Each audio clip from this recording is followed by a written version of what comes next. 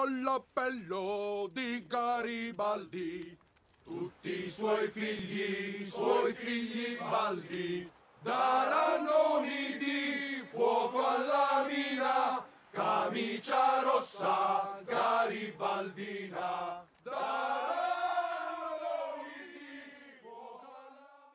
For centuries Italy had been the battleground of contending nations. It was divided into a number of petty states whose mutual jealousies made it prey to disunion and foreign exploitation. At the end of the 18th century, Italy was a collection of a number of separate Italian states, dominated by Austria. Napoleon conquered most of Italy in the name of the French Revolution by 1799. He consolidated old units and split up Austria's holdings. He set up a series of new republics, complete with new codes of law and the abolition of old feudal privileges. Even if some of these states were created by the French invasion and were just satellites of France, they sparked a nationalist movement.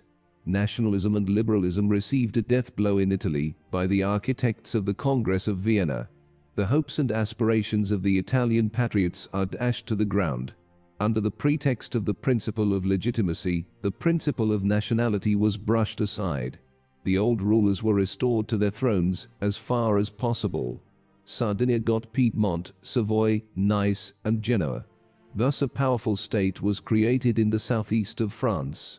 Venice and Lombardy were given to Austria. The smaller states of Tuscany, Parma, Modena, and Lucca were given to the princes of Habsburgs.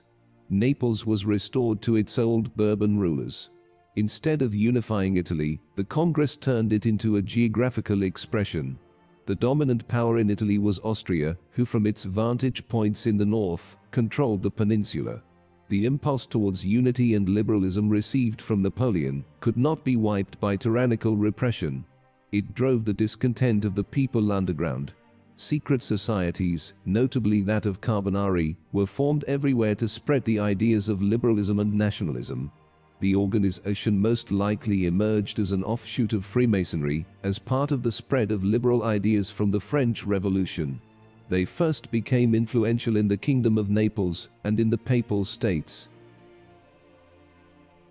In 1820, the Spanish people successfully revolted, which influenced the development of a similar movement in Italy. Inspired by the Spaniards, a regiment in the army of the two kingdoms of Sicily, commanded by Guglielmo Pepe, who was a Carbonaro, the army mutinied and conquered the peninsular part of two Sicilies. The uprising of 1820 in Naples seemed successful at first. In spite of the ruthless measures to eliminate the secret society, Ferdinand was faced with the fact that his own armed forces were infiltrated with Carbonari members. As such, Ferdinand I was forced into conceding a constitution for his kingdom. He left Naples after swearing an oath to the constitution and quickly hastened to Austria. The victory, albeit partial, caused a lot of hope in the peninsula. The success of the Neapolitan Revolution encouraged other rebellions throughout the Italian peninsula. In the Kingdom of Piedmont, Sardinia revolutionaries, backed by 8 infantry regiments, demanded that King Victor Emmanuel accept a constitution. He refused and abdicated in favor of his brother, Charles Felix. The new monarch was in Modena at the time, so Charles Albert became regent. Charles Albert granted a constitution, but acted without the permission of the new king. Forces loyal to Charles Felix joined with an Austrian army and quickly crushed the revolutionaries. Charles Felix followed this by abrogating the short-lived constitution and purging his army of disloyal elements. Ferdinand returned with an army of 50,000 men to put down the rebellion in Naples. This time he was sure that no Carbonari was in his ranks. They were met by a Neapolitan force of 8,000 men, which they defeated in the Battle of Rieti on the 7th of March, 1821. A few days later, the king returned to Naples in triumph at the head of an Austrian army. He dismissed the parliament and tore up the constitution. For a time, liberalism was crushed. Italian philosophers and poets played an important part in creating an intellectual revolution. Before unity could be achieved, all states should be converted to the same political ideals. This task was very ably performed by men like Giuseppe Mazzini, Vincenzo Ghiberti and Francesco de Sanctis. They were responsible for the new movement called Risorgimento, or literary and national revival. It glorified the achievement of the old Roman Empire and inspired the present-day generation to achieve independence and unity. Mazzini was the prophet of Italian unity. Italy united, independent and republican was his all-absorbing passion and ideal. Mazzini stirred the people, kindled their enthusiasm. He prepared the ground where others worked with greater success. Vincenzo Ghiberti was a clergyman, philosopher, publicist, and politician. He advocated a constitutional monarchy. In his most celebrated work, On the Moral and Civil Primacy of the Italian Race, he recommended the creation of an Italian federation headed by the Pope. Francesco de Sanctis was a literary critic whose work contributed significantly to the understanding of Italian literature and civilization. A liberal patriot, he took part in the Neapolitan Revolution of 1848, and for some years was a prisoner of the Bourbons. Giuseppe Garibaldi, the political disciple of Mazzini, was a man of action. Rash and reckless, he never missed an opportunity to strike a blow for his country's emancipation. He never cared to understand either compromise or political necessity. It was he who cut away with his sword when diplomacy failed. Without him, Italy would have not been made in 1860. The July Revolution of 1830 in Paris set in motion a series of insurrections along the Italian peninsula. The Duke of Modena, Francis IV, hoped to become king of northern Italy by increasing his territory. Two Carbonari, Enrico Misli and Ciro Minotti, put their trust in the Duke of Modena. New French King Louis Philippe promised revolutionaries that he would intervene in case of Austrian military intervention. But the Duke of Modena abandoned his Carbonari supporters, arrested Minotti and other conspirators in 1831. Minotti was executed, and the idea of a revolution centered in Modena faded. At the same time, several papal states rose in rebellion, adopted the tricolor in favor of the papal flag. Their newly installed local governments proclaimed the creation of a united Italian nation. It prompted Pope Gregory XVI to ask for Austrian help against the rebels. The Austrian Chancellor Metternich warned Louis Philippe about the dangers of French intervention in the Italian matter. Louis Philippe withheld military help. The Austrian army began its march across the Italian peninsula, slowly crushing resistance in each province that had revolted. The failure of the uprisings of 1831 suggests that the program of the Carbonari had run its course. The prospect of Italian regeneration seemed very weak. In the 30s, three events occurred which lent great strength to the Italian nationalist movement. The first was the formation of the Society of Young Italy by Mazzini. He was Republican and Unionist and emphasized popular participation in the national struggle. He eschewed Jacobin and social revolutionary objectives. The second was the accession of Charles Albert to the throne of Piedmont in 1831. He was fiercely anti-Austrian and had the cause of Italy at heart. He gradually moved in the direction of moderate reform which was being preached by Ghiberti. Lastly, it was the liberal Pope Pius IX whose reforming measures aroused the great enthusiasm of the people. He declared amnesty to political prisoners and exiles of the Papal States and presented himself as a liberal pope. It was at this turn of events that the revolutionary wave of 1848 swept over Europe. The revolution in Italy had a dual orientation, democratic and nationalist. A revolution first broke out in Palermo demanding reforms, Sicilian autonomy, and a constitution. A revolt for similar demands broke out in mainland Naples. Ferdinand II was forced to grant a constitution to his mainland as well as his island kingdom. The effect on the rest of Italy was instantaneous. Popular demonstrations for the constitution occurred in Piedmont, Tuscany, and the Papal States. By March 1848, constitution and parliamentary governments were granted in all these principalities. Then came the national motif. The news of the revolution in Vienna and the flight of Metternich inflamed the nationalist movement. Revolution broke out in the northern kingdom of Lombardy-Venetia. On 18 March 1848, the city of Milan fought throughout the streets, raising barricades, firing from windows and roofs, and urging the rural population to join them. The populace was backed by the archbishop, and at least 100 priests joined in the fighting against the Austrians. This became known as the 5 Days of Milan. The revolution forced about 20,000 Austrian General Radetzky's troops to withdraw from the city. Eventually, General Radetzky was forced to completely withdraw his troops from the two states. However, he was able to keep the quadrilateral fortresses. On March 23, 1848, Charles Albert of Sardinia-Piedmont declared war on Austria. Prospects for a national war seemed promising, and he wanted to seize the initiative to preclude Republican and Democratic domination of the nationalist movement. Leopold II, Pope Pius IX and Ferdinand II sent troops to aid the Piedmontese army. This was instrumental in the Austrian defeat and the capture of Peschiera at the Battle of Goito. A few victories were won by the Piedmontese until the tide turned in favor of the Austrians. Fearing a religious schism between Austria and Rome, the Pope withdrew his troops from the war front. Tuscany and Naples followed suit. Albert was forced to sign a truce with Austria known as the Solasco Armistice. His army abandoned Lombardy, allowing the return of the Austrians to the region. In Rome, the minister Pellegrino Rossi was assassinated on November 15, 1848. This event triggered a democratic insurgency and caused Pius IX to flee to the safety of Gaeta. There he was joined by Leopold of Tuscany, who was driven away by a similar movement in Florence. A constituent assembly elected by universal male suffrage proclaimed the Roman Republic on February 5, 1849.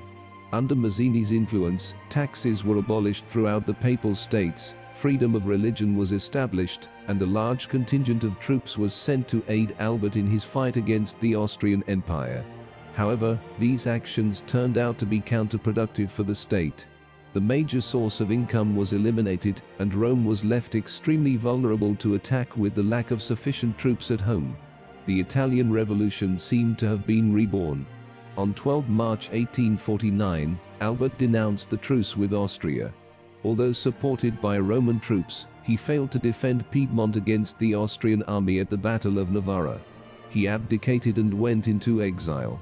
His successor, Victor Emmanuel II, was granted an honorable armistice because the Austrians did not want a weakened Savoy monarchy that could be exploited to the advantage of its democratic opponents. The Battle of Novara was the beginning of the reaction. One by one the absolute dynasties were refastened on Italy. Sicily was reconquered by Ferdinand, and Leopold was restored to Tuscany. Pope Pius appealed to Napoleon III for help. The French president saw this as an opportunity to gain Catholic support. Despite an early loss to Garibaldi, the French, with the help of the Austrians, eventually defeated the Roman Republic. Pope Pius IX was escorted back into town and ruled under French protection until 1870. The national movement in 1848 had indeed collapsed, but not the sentiment of nationalism. The events of 1848 and 49 clarified the situation. The volte-face of the liberal pope and failure of the Mazzini Republic had eliminated both federalism and republicanism as a solution. The solution that appealed was the leadership of the King of Piedmont. The sacrifices and efforts made by Charles Albert marked his dynasty standard-bearer of the Italian cause. Despite Austria's pressure, Victor Emmanuel II refused to abrogate the constitution. Thus, Piedmont became a liberal oasis in the desert of despotism. Events took a new turn with the appointment of Camillo Benso, Count of Cavour, as the Prime Minister of Piedmont. During his sojourn to England, he had studied the English political system with great care. He took to journalism and edited a newspaper, the Risorgimento. He advocated liberal reforms in the Piedmont. Cavour was a realist in politics. He clearly understood that Italian unification could not be achieved so long as great powers like Austria and France interfere. It became the cornerstone of Cavour's policy to secure the sympathy and alliance of the great powers. To further this end, he sent the Piedmont army to the Crimean War against Russia, despite having no stakes in the Eastern question. The immediate gain to Piedmont was the admission of Cavour in the Paris Peace Conference. Here Cavour raised the Italian question before the assembled diplomats in the face of stiff Austrian opposition. Thus, the Italian question was converted into a matter of European concern. It raised the prestige of the Piedmont, and the moral gain was enormous. The next stage of Cavour's policy was to win Napoleon III to the Italian cause. Napoleon III fought as Carbonari in Italy in 1831. Cavour played on his nationalist sympathies. He was greatly helped in this quest by the Orsini affair. On 14 January 1858, Felice Orsini, with other Italian nationalists, attempted to assassinate Napoleon III in Paris. Cavour pointed out that revolutionary crimes like this were the misguided acts of the ardent spirits, driven to desperation by the oppressive rule of Austria and Italian despots. His argument was reinforced by Orsini's dying appeal to the emperor to deliver Italy. Napoleon was moved, and the result was the Compact of Plomies. It was agreed that Napoleon III would join Sardinia in the event of war with Austria, and make Italy free from the Alps to the Adriatic. The rest of Italy was to be united in the federal structure under the presidency of the Pope. In return, France would receive Nice and Savoy. The alliance was to be cemented by the marriage of Victor Emmanuel's daughter to the emperor's cousin, Prince Jerome Bonaparte. Having secured the French promise, it became the policy of Cavour to provoke war with Austria. He began extensive military preparation and provoked Austria by hostile tariffs, press attacks, and encouraging unrest in Lombardy and Venetia. But in France, there was little enthusiasm for war, while England suggested a European Congress to settle Italian affair. Cavour in desperation contemplated suicide. But Austria foolishly stepped in and saved the day. Provoked beyond endurance, Austria sent an ultimatum demanding instant demobilization or war. Thus Austria appeared as the aggressor and played in Cavour's hands. The allied French and Sardinian troops, aided by Garibaldi and cohorts of volunteers from all over Italy, advanced into Lombardy. Austria was defeated at Montebello, Palestro, Magenta and Solferino. Lombardy was cleared of Austrians, who took refuge in the famous quadrilateral forts in Venetia. Just when Venetia was within reach, Napoleon III suddenly called a halt. Without conferring with the Allies, he arranged a truce with Austria at Villafranca. It was settled that Austria would cede Lombardy to Sardinia, but retain Venetia. The rulers of Tuscany, Parma, and Modena were to be restored, who had been expelled by their subjects on the outbreak of the war. An Italian federation was to be formed under the presidency of the Pope. These terms were ratified by the Treaty of Zurich. There were many converging political and military reasons for Napoleon III's decision. The French losses had been heavy, and the Austrians were firmly entrenched in Venetia.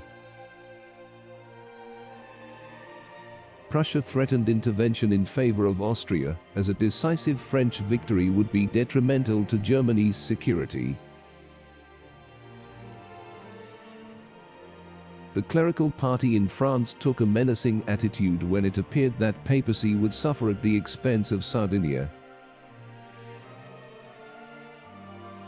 Napoleon wanted a divided Italy under French hegemony.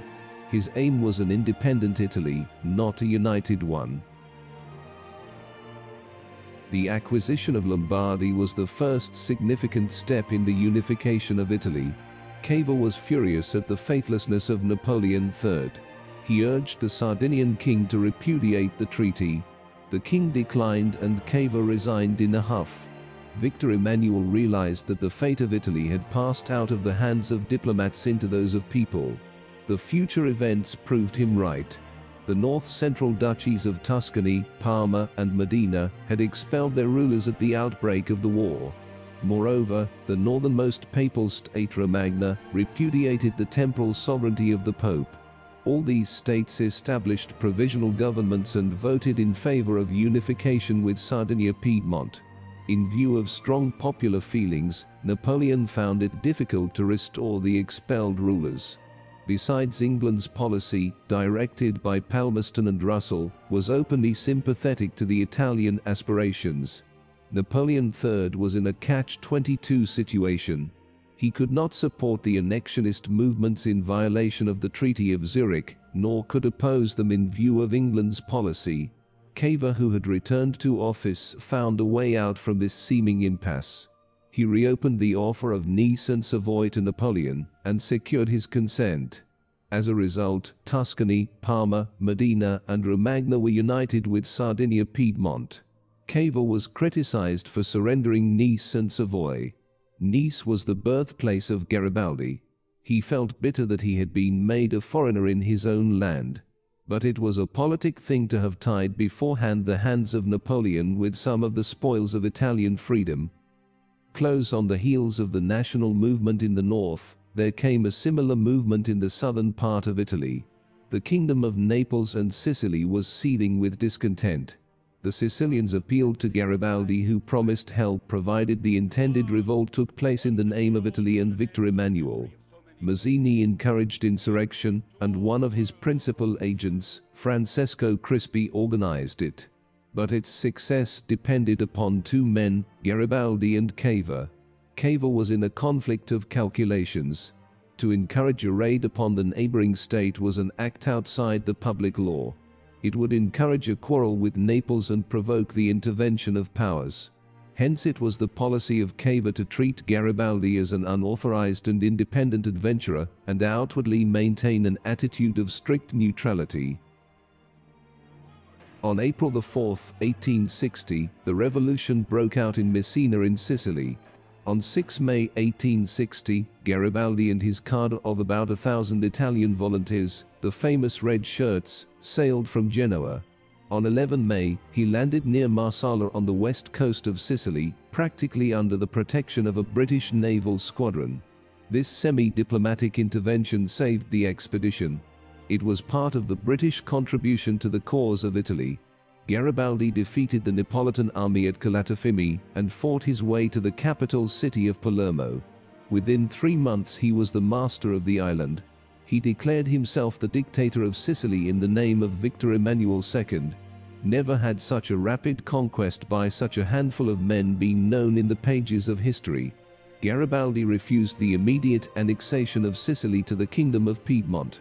He had his own plans for further military operations and was impatient and distrustful of Cavour's cautious diplomatic methods. In August, Garibaldi with much greater force crossed to the mainland of Italy. King Francis II of Naples fled to Gaeta. Garibaldi entered Naples in triumph and was hailed by the people as a second Christ.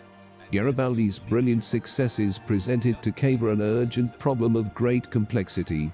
Flushed with victory and encouraged with Republicans, Garibaldi thought on pushing to Papal States and even to Rome.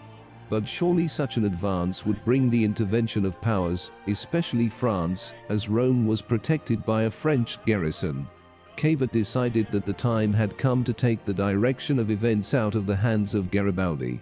He declared that Italy must be saved from foreigners, evil principles, and madmen. Cavour resolved to anticipate Garibaldi, to invade the Papal States with the royal troops of Piedmont, and to defend Rome from Garibaldi. Seizing an excuse in a hostile movement on the part of the Pope, Cavour ordered the invasion of the Papal States. Sardinian royal troops under Victor Emmanuel II defeated the Papal army at Castelfidardo and occupied Umbria and March. He then moved toward the south to meet the Red Shirts at Naples. Garibaldi was delayed by the resistance of the Neapolitan town of Capua. Meanwhile, plebiscites were held in Naples, Sicily, Umbria, and March. All states voted overwhelmingly for the union with Piedmont. Garibaldi, outwitted by the diplomacy of Cavour, but faithful to the king, surrendered his power and his army to Victor Emmanuel.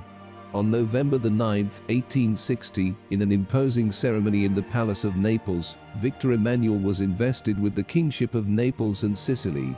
The next day, Garibaldi returned to his island of Caprera with a bag of seed corn for his farm as his only spoil. On February 18, 1861, the first Italian parliament was held at Turin, and Victor Emmanuel II was proclaimed King of Italy, save Rome and Venice. Cavour could not live to see the annexation of Rome and Venice, as he died on June 6, 1861. Venetia was held by Austrians, and Rome was held by the Pope, with the assistance of the French army. Their fate was bound by the general international situation. When the war broke out between Austria and Prussia in 1866, Italy formed an alliance with Prussia. The Italian army was defeated at Custoza and the Italian fleet off Lissa. But the Prussian victory at Sadowa made good for these defeats and compelled Austria to surrender Venetia to Italy. The war broke out between France and Prussia in 1870. The French regiments had been recalled from Rome. The Italian troops entered the papal territory and occupied Rome. A plebiscite was held which gave an overwhelming majority for the Union. In July 1872, King Victor Emmanuel II made a solemn entry into the new capital, Rome. At last, Italy was united, a feat accomplished by the fervor of Mazzini, tact of diplomacy of Victor Emmanuel II and Cavour, and the sword of Garibaldi.